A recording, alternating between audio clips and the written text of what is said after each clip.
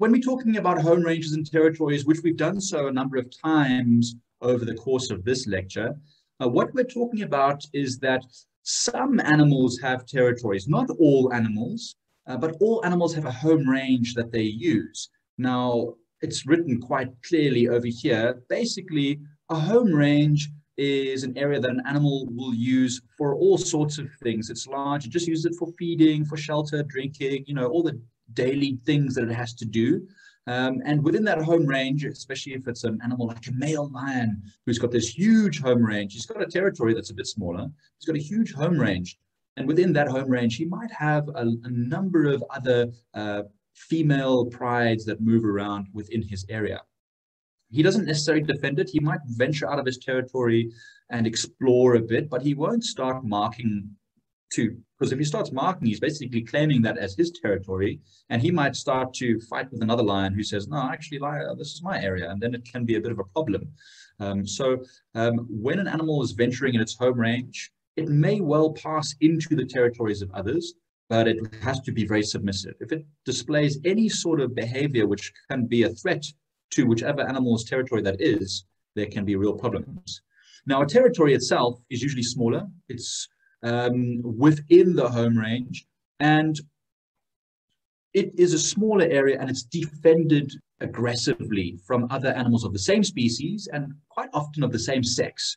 So a female leopard, for example, will often allow a male leopard to move through, no problem there because it's mating opportunities.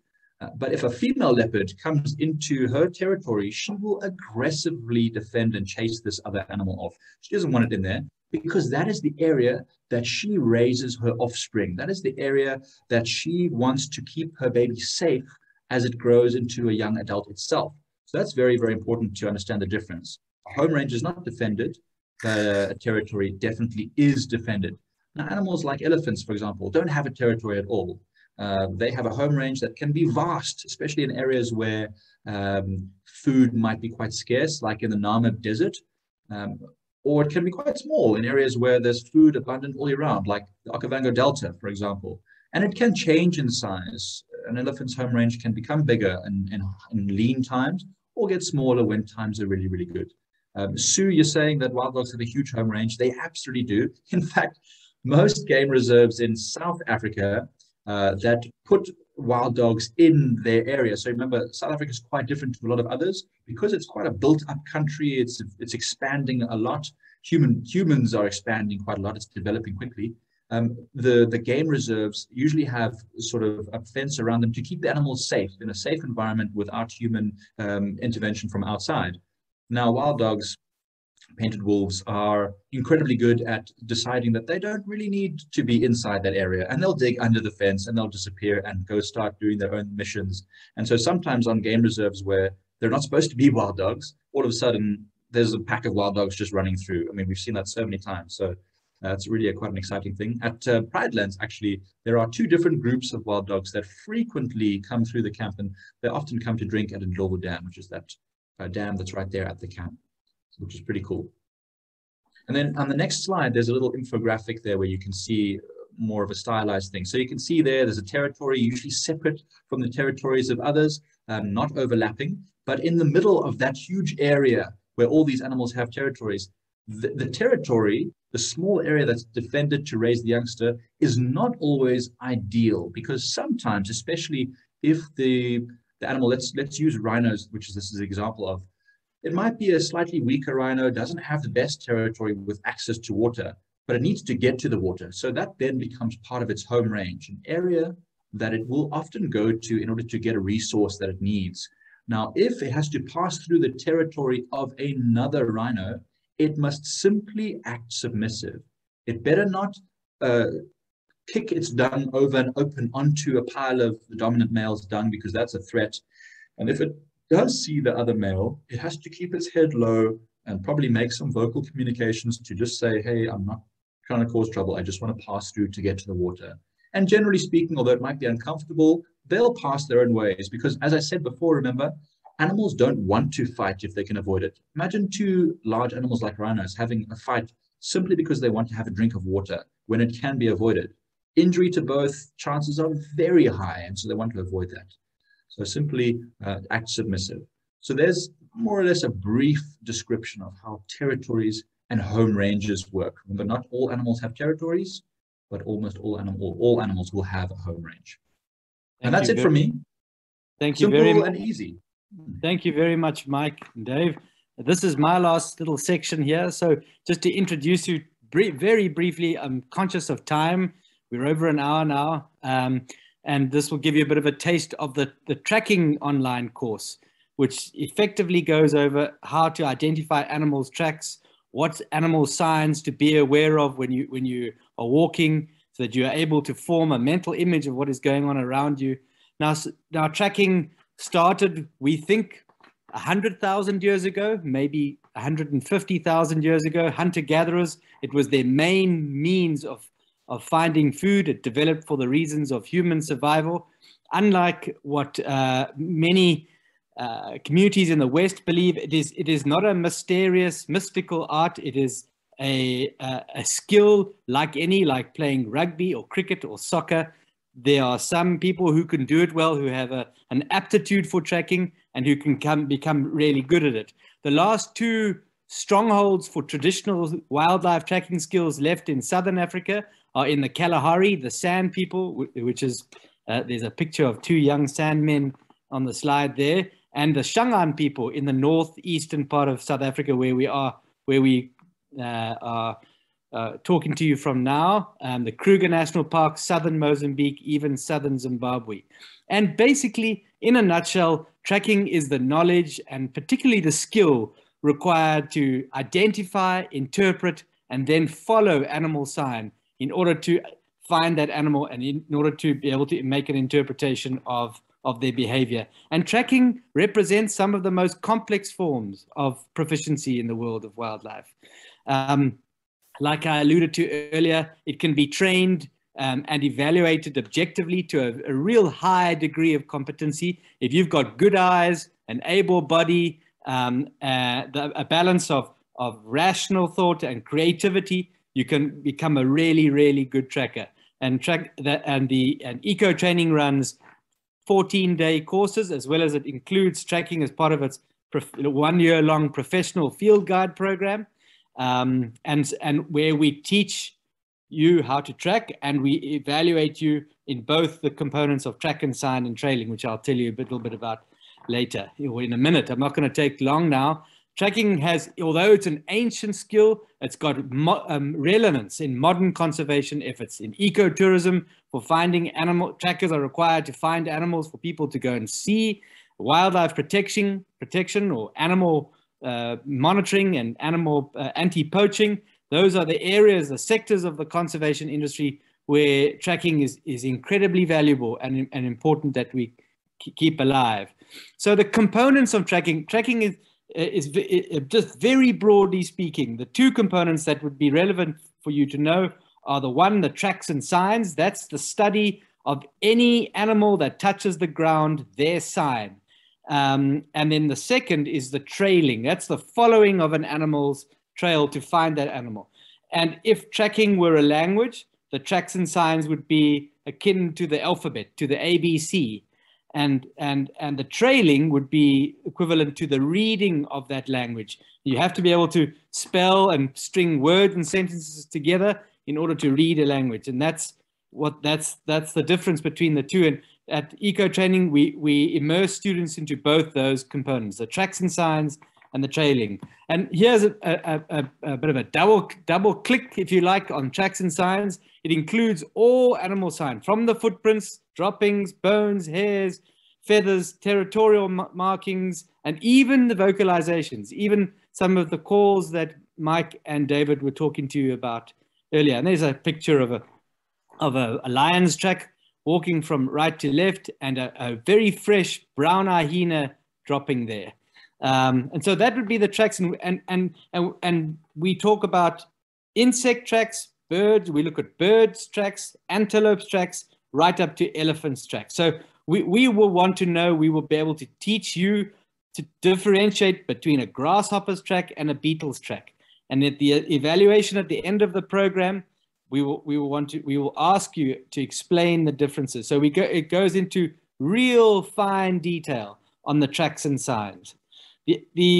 And what's interesting is, unlike many other, for example, birding, where you're looking at different species of birds, when you look at a lion's track, it can come up so differently depending on the substrate that it's walking on. So when you get to know what a lion's track looks like in deep sand or soft sand, like you can see on the screen, that may change if the animal walks over wet sodic soil or hard granitic soil. So it takes a long time to master, and I think that's why people talk about tracking as being mystical, because there's just so much diversity in the sign, so much variation in the sign, and it takes many years. You can teach a tracker to be competent in about a year, but that's the foundation. It takes a lifetime to really master it, if indeed you master it at all.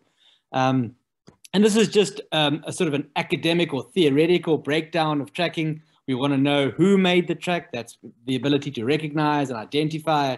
We want to know when the track was, to analyze it, to understand how old or fresh the track was, aging of the track. We want to know what the animal was doing once we know the track is there and how old it is. What was it doing? Was it hunting, stalking, sleeping, feeding? So you make an interpretation based on the sign. Once you now start to follow that animal's trail, you're not always able to see every single piece of evidence.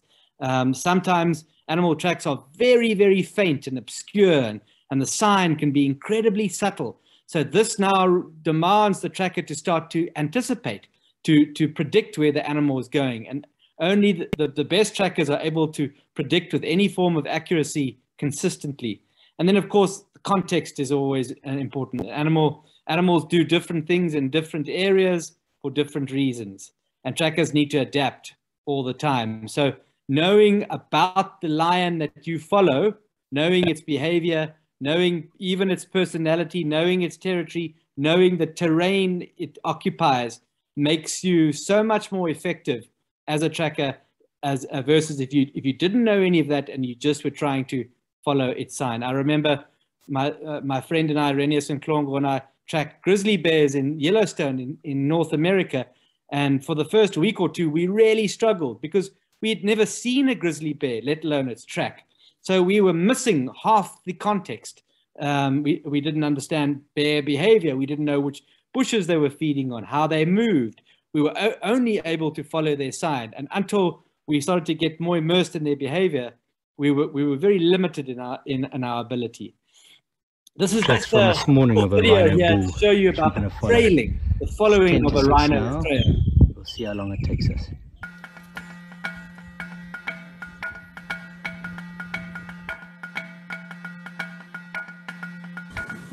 Beautiful fresh tracks. You can see the earth and the wet leaf from where the rhino has sprayed, marking his territory.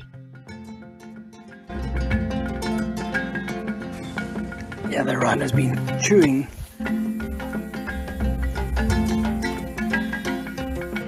Scuffed a bit of mud on this log.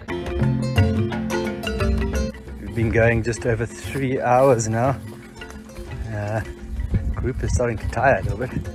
Renius though, ever-present energy.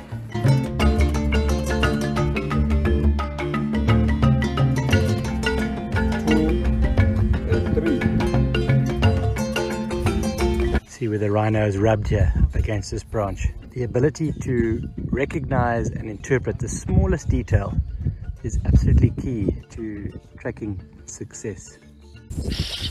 Oxpeck is calling, showing it he's close by. Well done, guys. Hey, finally got him.